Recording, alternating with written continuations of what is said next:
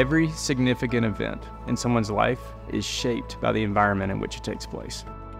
When people enter into the spaces that Equip designs, we really want them to feel a sense of connectedness and belonging. Architects are notorious for designing projects that clients can't afford, and we're aware of that. And so what we're trying to do is maybe recognize in our industry where some of those shortcomings have been in the past, and then try to transform the experience of architecture moving forward. The reality is most people don't live in the architectural experience every day. They're called to do their jobs. They're called to be pastors or bankers or doctors or whatever it may be, and they're not really familiar with the building and design process. Most architects, their role is to just design. Take what you want, manifest it in drawings, and see that it gets built.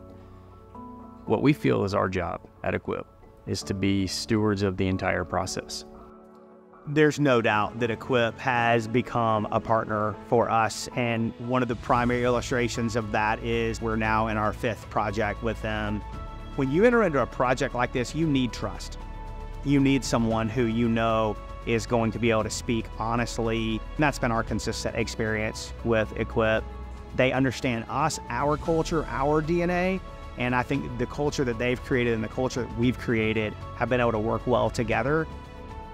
We always say when we're first getting to know a client, we want to become part of your family. We want to be able to think the way you think, because along the way there's a million decisions that have to be made. And so if we integrate ourselves and learn to think the way they think and become part of their family, it just helps us to create a product that feels like it comes from them, that's part of who they are.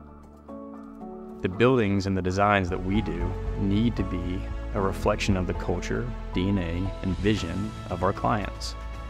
The client really is the hero of the project, because at the end of the day, they're the ones that have the vision that we bring the design to. And so building around that is really where a facility takes shape in a meaningful way. This is hard. Everybody wants to build more than they can afford. Everybody wants to design, the greatest thing ever. And that's not always possible. But when you've got people that are helping you come up with creative solutions, the team at Equip has just been incredible. Some of the most important steps that you can take when you're designing an environment for really anybody is to think through what do we want the end user to fully experience, whether it's a sense of security or cleanliness or transparency.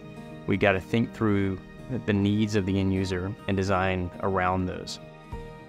For us, it's a lot about having a team approach, people who can speak into their given areas of expertise. We're very collaborative. At Equip, no one works in a silo. We really approach every problem as a team. It's super important for me to work with an organization that has an established culture.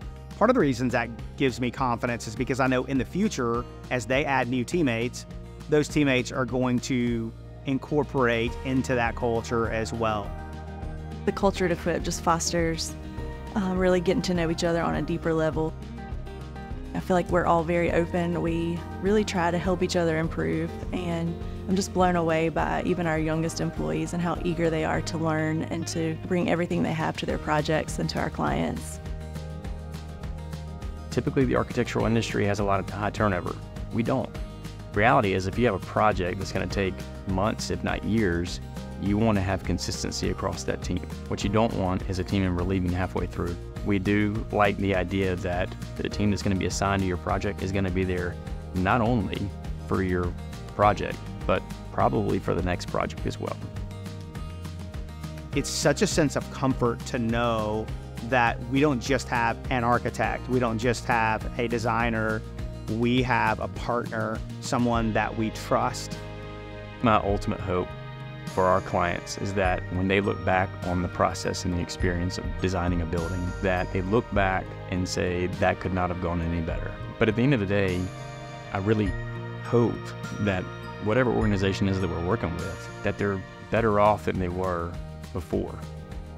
We knew that they could handle this. We knew that they had the kind of team that could come in and make this project excellent.